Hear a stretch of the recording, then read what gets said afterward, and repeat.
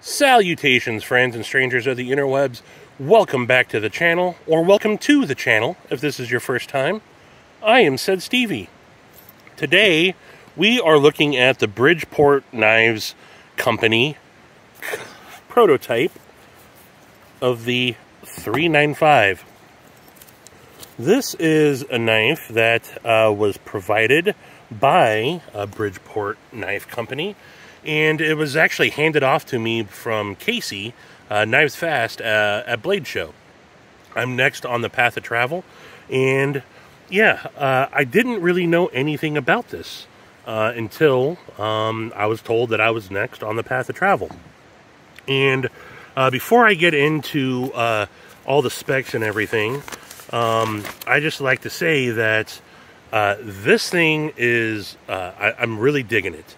This is very much, I think it's going to get compared a lot to the Asher Knives Spiro, the whole Spiro, which I wish I had it here to compare it to, but I lost that, if you don't know, on the road trip.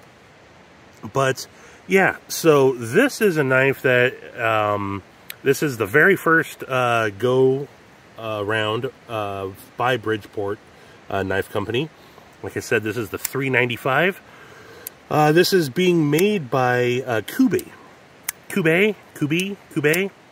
You know, I love me some Kube. But Bridgeport Knife Company is just one person. Ran in Southern California, out of Bridgeport, California. Ironically, while I was driving home, I did a story on Instagram and was on 395, Highway 395, Interstate 395, coming through California, and he picked that up, and he noticed it, and he said, "Hey, you don't happen to be in Bridgeport on 395, do you?" I said, "I do, actually." So that was pretty cool that he noticed that, but so yeah, this says Bridgeport Knife Company intends to produce functional and attractive designed knives that provide great value. The 395 is the first design in my line and is made by Kube out of China. And yeah, he's looking for feedback. It says, feel free to use this and disassemble it. I don't think I need to do that, but some of the specs here, the prototype here is in D2 steel. The production will be 14C28N. This is currently a flat grind, but they are going to be working towards a hollow grind on the production version. It does have stainless steel liners. That is a milled, 3D milled titanium clip, and I gotta say, this has gone in and out of pocket just fine.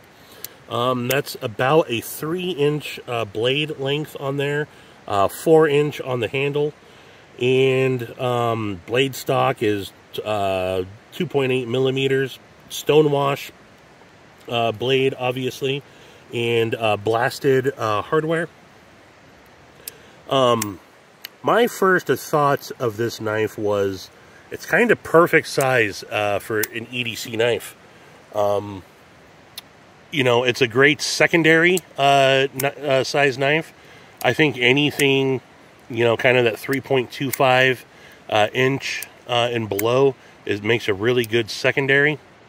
And it is a smaller knife for sure. With this choil, though, I can get a really good, you can see, I get a full 4. If I'm all the way back here, I end up getting a little hanging off, but it's still very comfortable in hand.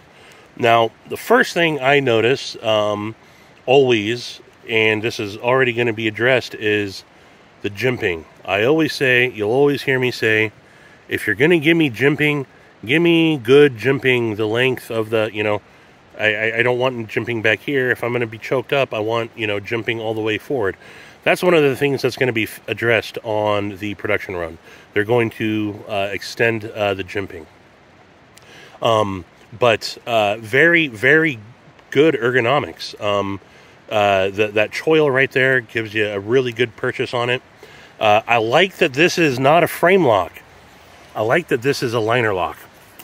I'm starting to really gravitate towards liner locks more than frame locks, and you got really, really good access. I think they nailed that to the liner. And then the action on this thing is drop to the nail, boom, shake shut. It's only got the slot for deployment, and the detent seems to be dialed perfectly for it. I mean, it's extremely snappy. You can't really fail it. I mean, this is as lazy as I would ever try, and, you know, barely giving it any at all. Okay, there, I failed it. If you try to fail it, you can fail it. But I'd say that this has a really good detent on it, in my opinion. The other thing that's going to be addressed is some blade play. I guess there is a little bit there. I haven't tried to tighten down this hardware at all, so I don't exactly know what that's all about. But yeah, I guess they're going to do something with that. I don't know how you fix that, other than maybe some thicker bearings or something. I don't know. The other thing, the plunge grind is going to be pulled back slightly, and a series of letters and numbers will be added to the inside of the liners that describe the model and the blade steel, as well as the particular run of the knife. They said the clip is going to have increased retention, which I think that I like the clip on it. They are shooting for T10 with a flush, non-tooled show side. So that'll be cool. So you'll just have a regular pivot there, and then a T10 there. It is reversible, pocket clip on there. If I had one little gripe, I'd like to see a filler tab on there, and I don't see that. Nope, I don't see that as being something that they're going to change. So you do just have that open notch there on the show side, which, you know, it's not the end of the world. It wouldn't prevent me from getting it. I'd like to see a filler tab in there, though, similar kind of to what Asher does. But yeah, again, this is a great first impression of this knife. So, this knife will be in 2 different variants coming up for pre-order here, probably pretty soon, because it says mid-June. But both options are going to have a 14C 28N stonewash blade and stonewash scales. So the knife is going to basically look like that. You are also going to have a let's see, price of pre-orders will be. There is going to be black hardware available on these as well.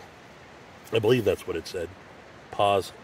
Yeah, okay. So there are going to be 2 options available for pre-order: blasted hardware clip and black coated